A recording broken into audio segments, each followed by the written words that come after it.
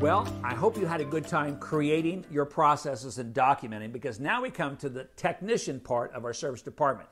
So if you got your processes documented, you know that basically the people that produce all of the money in our shop are our technicians. They are our manufacturing process. So today, we're going to be looking at some ways to evaluate your technicians. So just like you walk through your service processes, we have some tools in the toolbox that I'm going to have you walk through to kind of determine what level of technicians you have.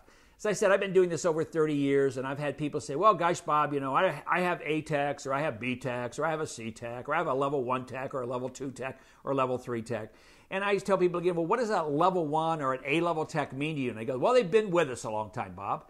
And I go, so does the length of time somebody's been with you determine the level that they are as a technician? They go, well, no, there's other things. So what I decided to do several years ago was say, look, there's different levels of technicians in every type of service department out there. And after 30 plus years of doing this, I said, really, we need some document. I told my team, we need to create a document so that when we say this is an A-level technician, we know what that really means. It's not this cloudy thing. There's documentation that says an A-level technician, an A-plus technician, these are the skill sets that they would have if they're going to be there. Their diagnostic skills and electrical, hydraulic, mechanical, these are the skills they're going to have. Their knowledge of computers, their billing efficiency, these are the things they're going to do. And if they do those things, they're going to be what we're going to call an A or an A-plus level technician.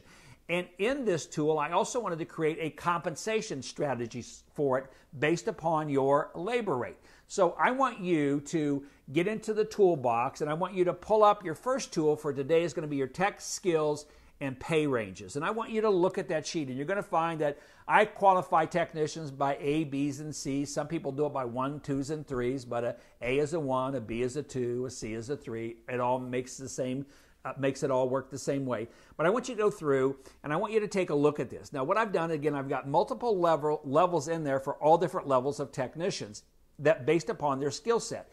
What I'd like for you to do is I'd like for you to look at it, and then if you've got technicians, I'd like for you to put their names kind of where they fit based upon what I'm telling you that an A-plus technician would do or a B-level technician would do. So put their names on there, and then look at the pay structure, because the pay structure is a percentage of your gross or your posted labor rate, and see if, do I have, number one, the techs assigned correctly? Are my A techs really A techs? Because they may just be really good B techs, right? Or your B techs may be really good A techs. But use this tool to help you figure out what it is. And then we have the ability in here to help technicians figure out, if I want to make more money, then you're going to have to move up another level, right? Another pay range, another skill set in our shop down here. And so it gives your technicians, this tool gives your technicians a very clear way of learning, how do I need to make more money? What do I need to do to make more money? And what skill sets do I need to develop to do that? So that's your first task for today. The next one is I want to have you pull up also another tool that's going to be in there, and it's a Service Technician Skills and Knowledge Test. Now, this is a tool that's been around for a while. It was created by Ohio State. It was a part of a tool that the North American Equipment Dealers Association used to use for their members before they discontinued business, and we've got it and had permission from them to utilize this tool for our dealers. So we have it in our toolbox also. Now, this is a cool test. It's going to take about 45 minutes for an employee to take this, a technician to take it.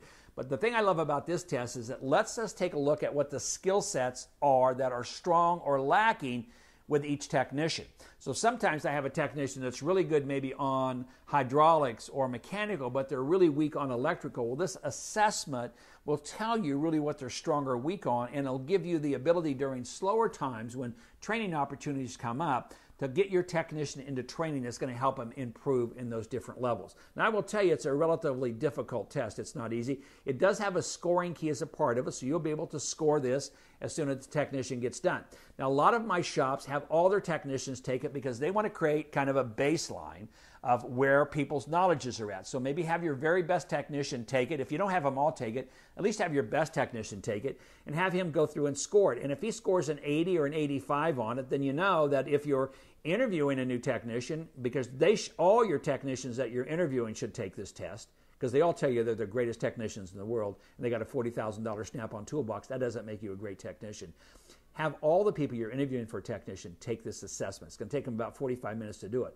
But if you have somebody you're interviewing and they score an 85 and your very best tech scores an 85, you immediately know that they've got a skill set or at least a knowledge very similar to your very best technician. You've got somebody that's been a technician for 15 years and they say they're the greatest technician in the world, and they take this assessment and they score a 40 and your best tech scored an 85. They don't have the skill set that you need to do that job. So this is kind of a cool assessment. I'd love for you to go through and do it. Take it out. Again, it's got a scoring key as a part of it. It's called the Service Technician Skills and Knowledge Test. It will take about 45 minutes to do it. But again, I'd like for you to look at it, and if you would, do me a favor, have your best technician go ahead and take it. Let them know that it's not going to lose their job if they score low on it. Have them take it, and then we can create a baseline for that. So those two things there are going to help us get our arms around our technicians. The tech skills and pay ranges is the first thing I want you to do. Go through, look at it. If you only have one tech, figure out where he falls on those levels. If you got multiple technicians, put their names by each one of those levels and see where they're at. Lets us know what skills they need to work on to become better and to make more money. And then the last tool I want you to work on today is the Service Technician Skills and Knowledge Test. And again, at least give it to your best technician so that we can score them on it and baseline it on it. So if we're looking at hiring another technician at some point, we can use that assessment to let us know what the skill set of that new technician or potential technician is for our shop. It's going to take a little bit of time to do this, but this is going to be a big payoff day for you, getting your arms around your technicians and their knowledge. We'll see you tomorrow.